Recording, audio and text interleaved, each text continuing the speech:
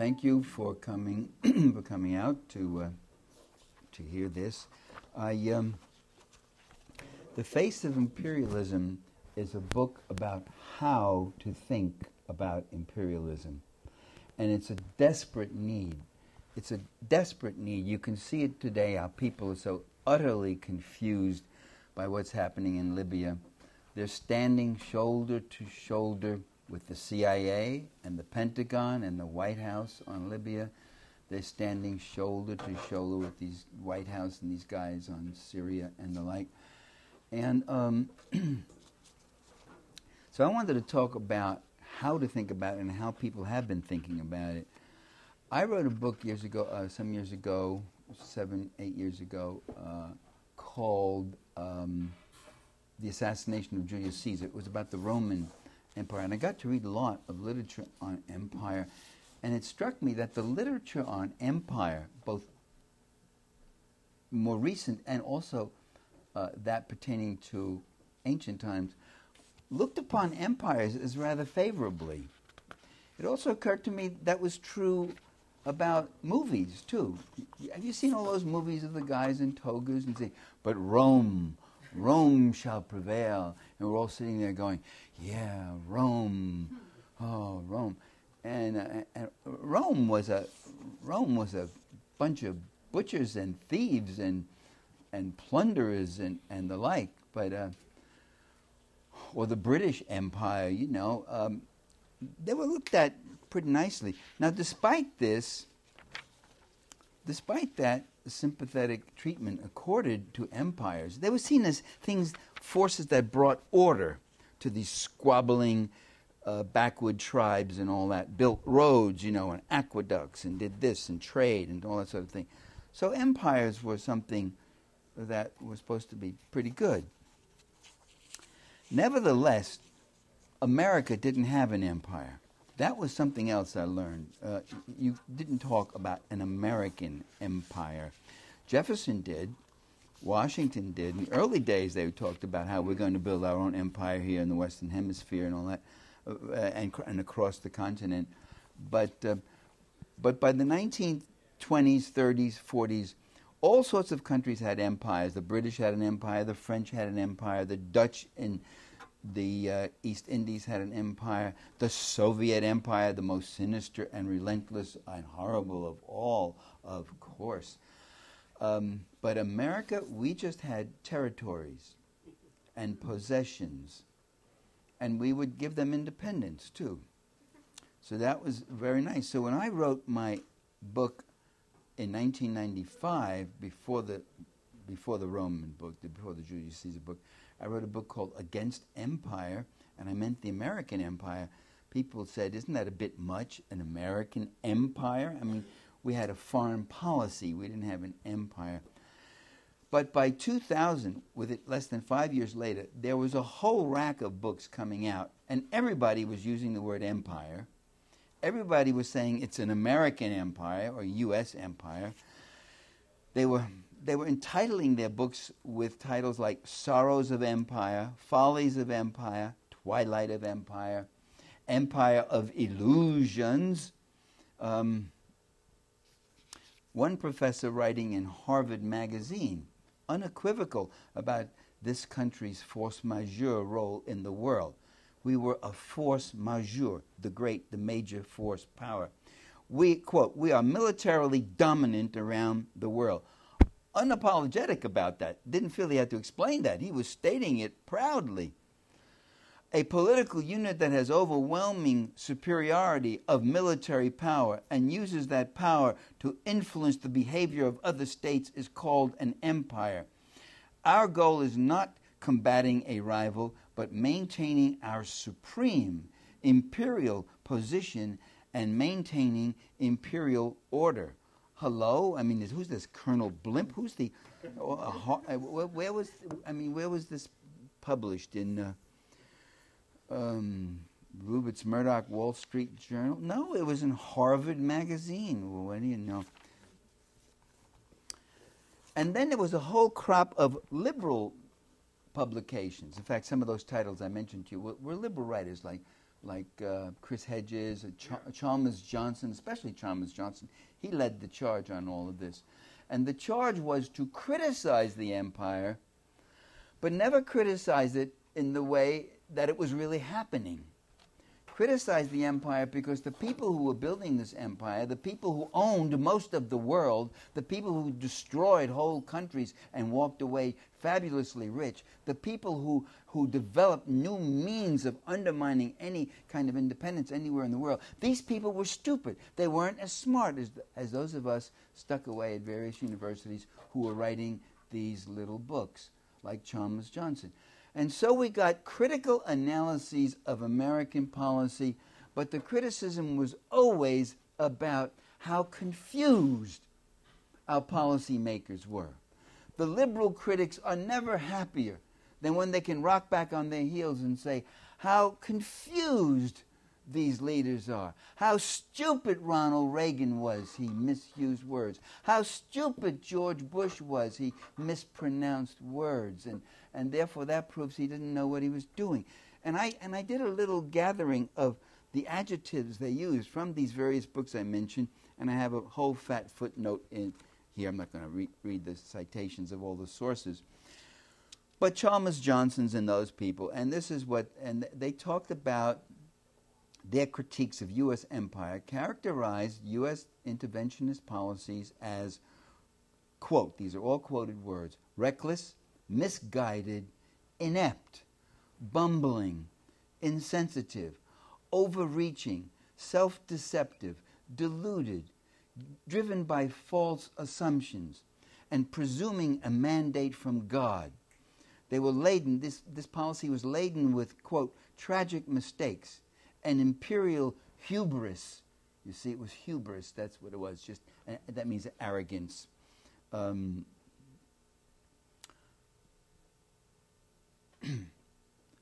they saw this as a mindless proclivity embedded in the American psyche or culture, excuse me.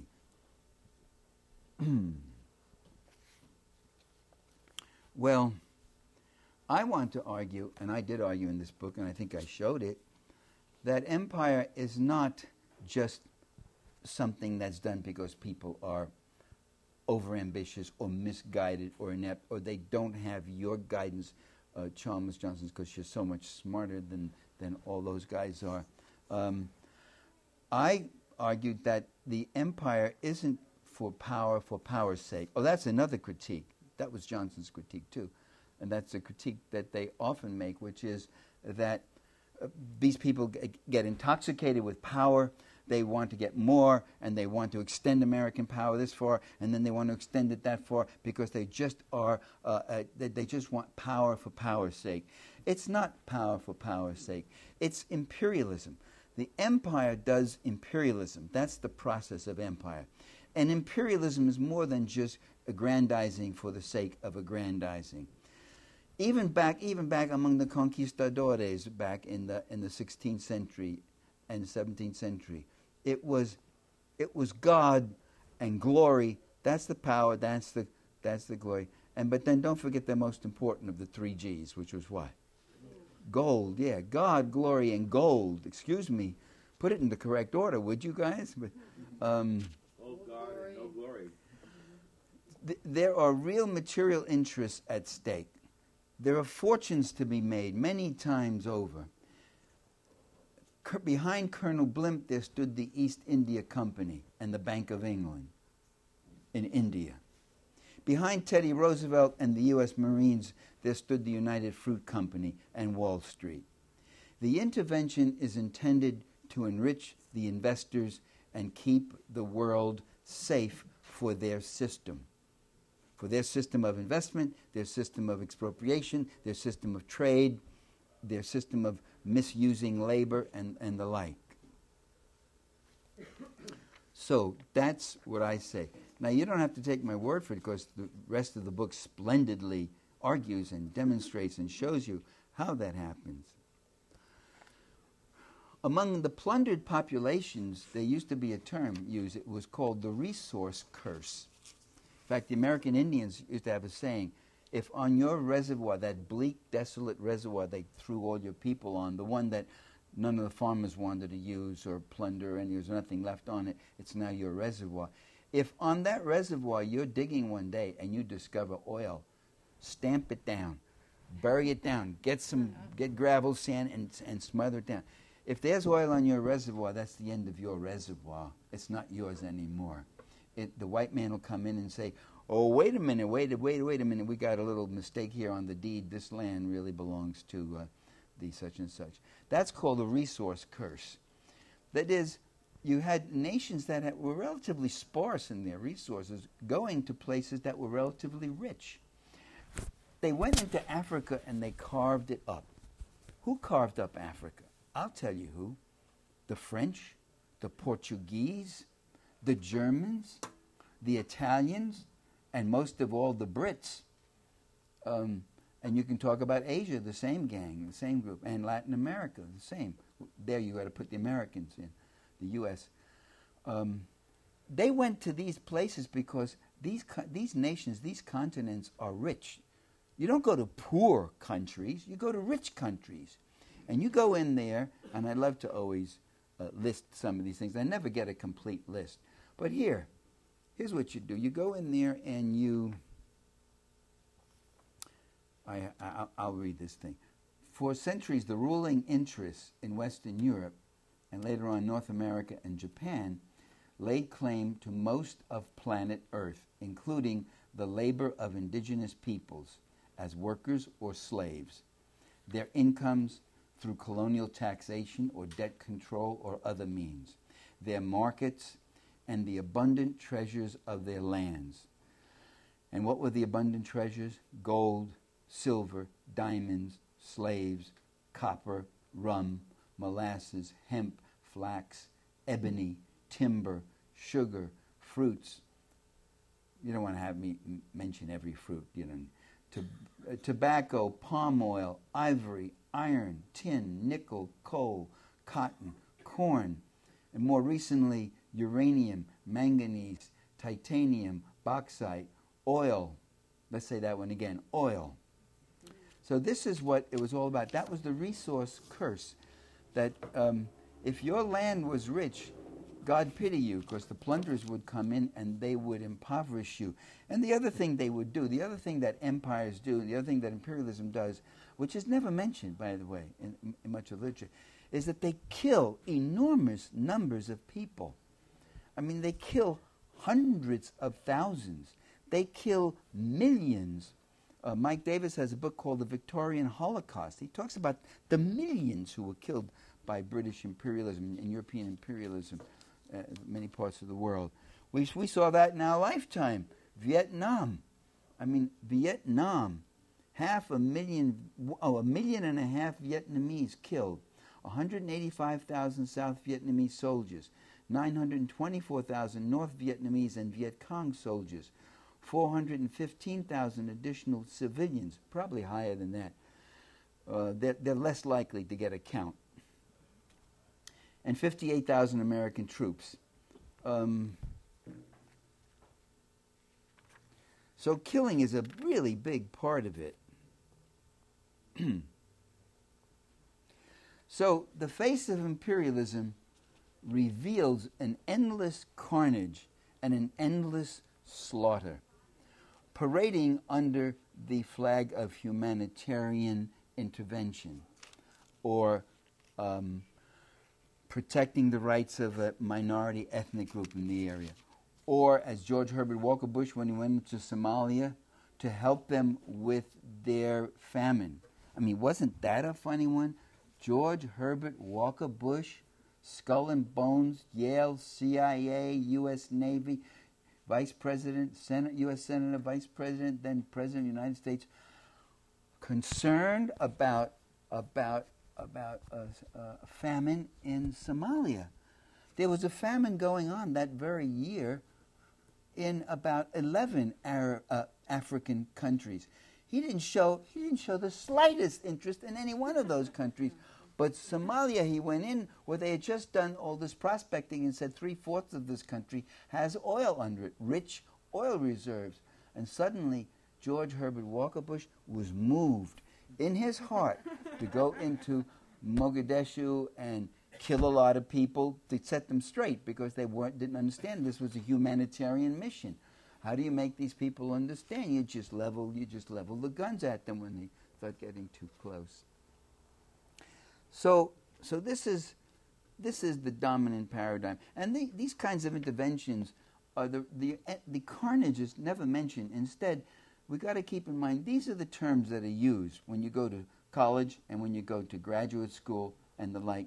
These are the terms that are used to describe all this: foreign policy, international relations, overseas commitments, regime change, and intervention. And that's the way it is. Do the people who put forth the lies of empire, do they believe what they tell us? Sometimes yes, sometimes no. Sometimes they sincerely think they're doing a good thing, like they're stopping communism and that's better for everybody. And sometimes you could see they are in the most hypocritical contradictions. And I deal with any number of them in the book.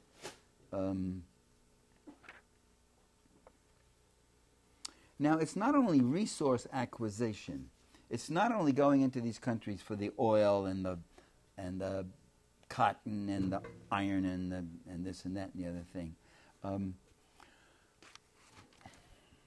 Ronald Reagan went into Grenada. Remember the little island of Grenada? 102,000 people he sent a force in and invaded and took over Grenada. It was in the hands of a revolutionary movement that was now communalizing the land, setting up farm communes, public health programs, and all sort of things. That had to be stopped. Ronald Reagan went in and he said, this intervention is not about nutmeg. You know, he was a very smart guy. As the liberals all rocked back on their heels and chuckled about how stupid Ronald Reagan is and how stupid American foreign policy is. We always get in, we always back the wrong guys. Why are we always backing the wrong guys? Because you're stupid that never asked the question, what makes you think they're the wrong guys for the guys up there at the top? Maybe they're the right guys. Maybe you should start opening your mind a little more critically.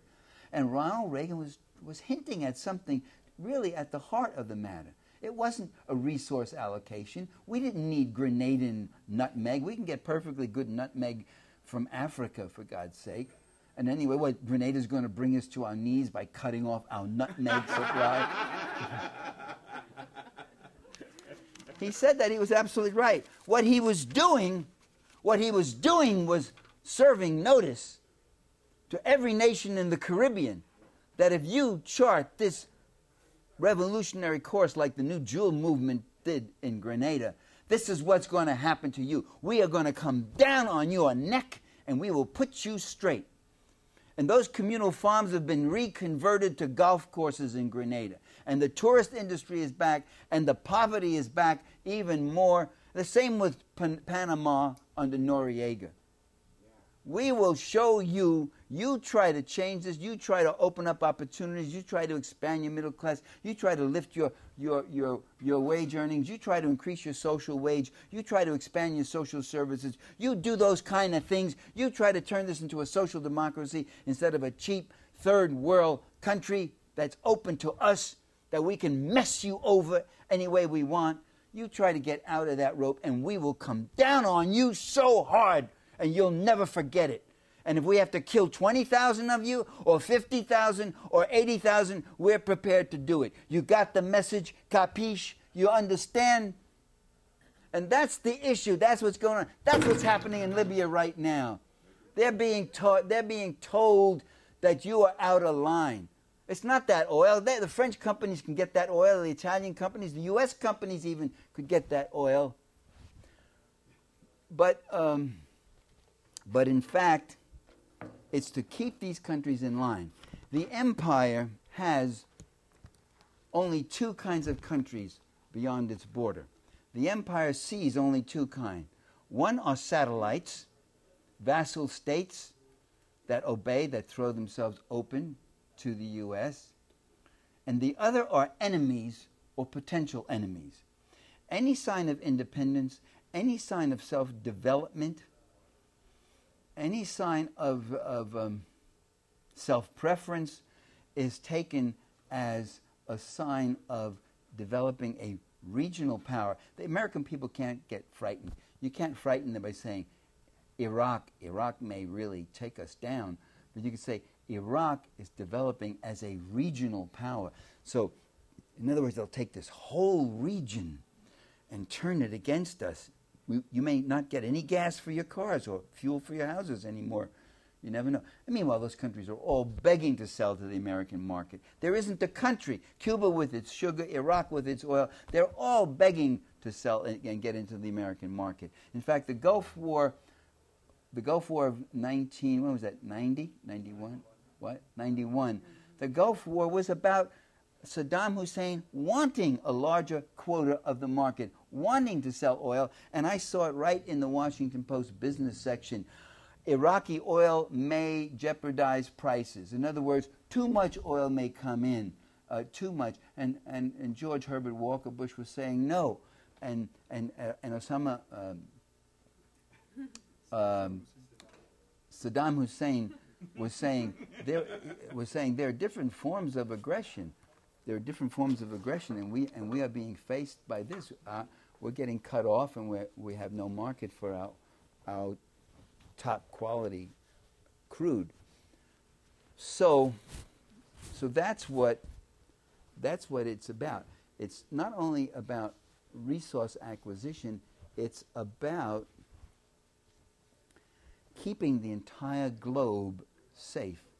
It's about taking any country that wants to use its land, labor, natural resources, and its capital for its own self-development and targeting that country and seeing that as an act of anti-Americanism.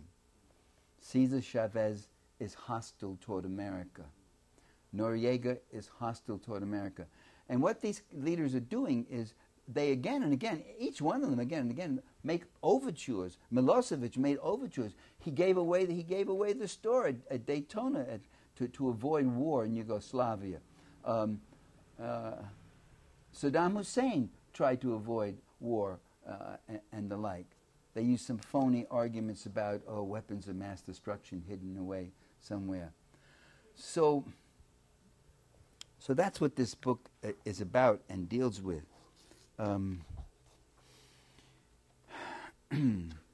The empire just grows indefinitely and just keeps going.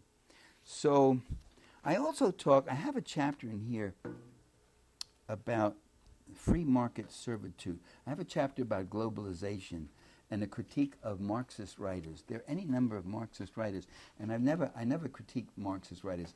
I never want to get in on the sectarian. It's like the what's the term I'm thinking about in religion? What? Schisms? No, the other schism. Secular Marxism. Heretics. Theological. The theological squabbles, the splitting, the one-upsmanship, the splitting, how many Marxists can you count on the head of a surplus value, and all that get into this thing. I mean, I don't waste my time with those guys. I do not want to talk about it. But they were going on globalization, and it was crazy. It was absurd. You can read it here. It's just a section of a chapter. The section is called "Some Confused Marxists." I mean, they're absolutely confused. It kept saying, "What's all this fuss about globalization?" They didn't understand what the battle was about, and they all quoted the Communist Manifesto about Marx's favorite statement about capitalism goes into every corner of the world and remakes it in its own image, and that globalization process has been going on all along. They didn't really understand what globalization really has become an issue. The kids out in the street who were fighting it in Seattle, I was with them. I remember being out in the street those days. It was a great time, and fighting in Prague and in Torino and in where else? All over Europe. They understood what it was about. Globalization was the elevating of the property right above all other rights. All regulations, all tariffs, all protections for communal production, all of that was overruled and wiped away by these global treaties. And I talk about it and how these Marxist guys, they would write these articles, all of them saying the exact same thing, and never once looking at the World Trade Organization, GATT, and all the other things that were actually happening. And see, it's like my theory's got this covered, so what do we have to worry about? And the trouble with some of those theorists is what? They don't know a goddamn thing about public policy. I mean, it's amazing sometimes when they come and say, "Oh, is that? Whoa!" Wow, and they're all excited by something that's so obvious to some of us who know public policy. You should always know public policy, and you should always know theory also, because your policy, your understanding of policy should have a theoretical base and show you to be able to parse and organize your empirical stuff. And otherwise you just have hyperfactualism, and you don't know, then you're just some journalist who's turning out a half story here and a half story there. And if you have theory, your theory needs to be anchored in actual history and actual politics. Otherwise, it just becomes this armchair, self-referential kind of stuff, where you get into debates with other theorists, secondary and tertiary interpretations and definitions of terms. So there's some of that in here. And the free market servitude, the following chapter after that one, I look at a country that is a perfect example of the perfect free market, and that's Indonesia. I mean, Indonesia is really close to what the Republican right-wing maniacs in this country are dreaming of. And it's really terrific. Indonesia, back in early 60s under Sukarno, and the Indonesian Communist Party was part of it, they were building libraries and schools and hospitals. That's all gone. You go to Jakarta now, there's not a single playground in the whole city. Not a single playground. You got kids playing on garbage dumps. You've got 200 mosques and more being built all the time, but not a single playground. You got buses that go plunging off roads and breaking down. Almost every week a bus breakdown or a bus accident. Because the buses are part of the public transit system that's falling apart. Or some of them are private buses, and they just scalp and squeeze as much as they can out of a passenger. You've got no hospital care to speak of. You've got no housing programs. It is a perfectly privatized country. It is carried out.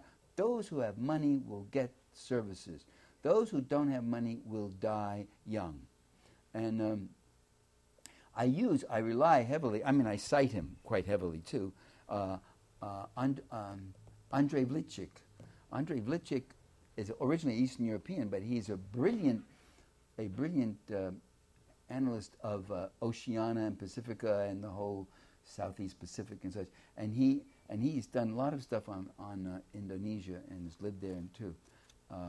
So it's a good source. He, in fact, has now, since this came out, he wrote a nice endorsement on the back for this book. He's writing a book on Indonesia now, which is good. I'm glad he is doing that. So that's what the book is about. That's what this book is about. It's a way to try to make you see certain things. It points out that capitalism works very well for the capitalists, not for people. It points out that capitalism doesn't work for humanity. And I can prove that to you in a few sentences. Capitalism is spreading all over the globe, and so is poverty. Capitalist Nigeria is getting poorer than ever. Capitalist Indonesia is getting poorer than ever. But the capitalists in Indonesia are very rich. They have small armies of maids and servants who they pay as subsistence slave wages, and they do very well. And you can go on. The poor people in the world are increasing at a faster rate than the world's population. So poverty is spreading. Now, what does Libya teach us? I mention Libya in this book, but I don't say that much about it, and because this book was in production and all before this stuff started here. It came out in April. Libya shows us just what I've been trying to say. Libya's sin was that it had charted a different course. It had a leader, dictator, as everyone called him. Nobody in the West, by the way. Now you tell me, in the last 20 years, how many of you read and heard Mubarak of Egypt described as a dictator? He was always President Mubarak. Wasn't that right? Right. That's right. President Mubarak. How many here you describe the Saudi Arabian family as dictators? No. Saudi Arabia. Man, come on. Oligarchy, right? I mean, Libya is like Athens compared to Saudi Arabia. Yeah, it's run by the Saudi family with their Wahhabi fanatical Islamics who will throw acid in a woman's face if it's uncovered and creepos like that. Okay, so what we had in Libya is a humanitarian intervention. I'll end it right here. And I hope, if you read this book, you could anticipate all of these things. Sponsored by the UN, which becomes aerial and ground war against the existing government and the people. Even when the government, and this is what happened in Yugoslavia, which is in the book, and Iraq, even when the government calls, and Libya too did it about the second month, calls for ceasefire and offers to negotiate, the attacks continue. Because the goal is really not to come to a negotiated settlement. The goal is to unsettle.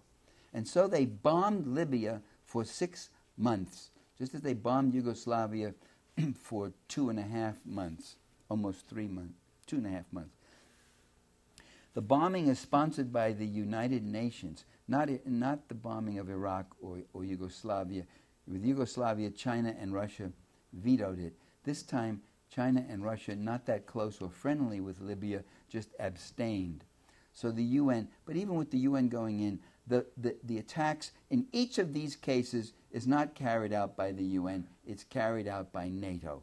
And behind NATO, it's carried out essentially by the US. And that means massive bombing, destruction of factories, utilities, ports, houses, hospitals, food supply depots, and the like. Drones, helicopter gunships, strafing civilians. The loss of life estimated 20, 30, 40 a day of Libyan civilians, who were the civilians that the NATO forces were protecting. They came in to rescue them, but to save you, we had to blow you up and kill some of you. Pretenses and lies about atrocities. I remember in the first week somebody being interviewed, and I think it was on Amy Goodman too, and he said, yes, 10,000 have been slaughtered by Gaddafi.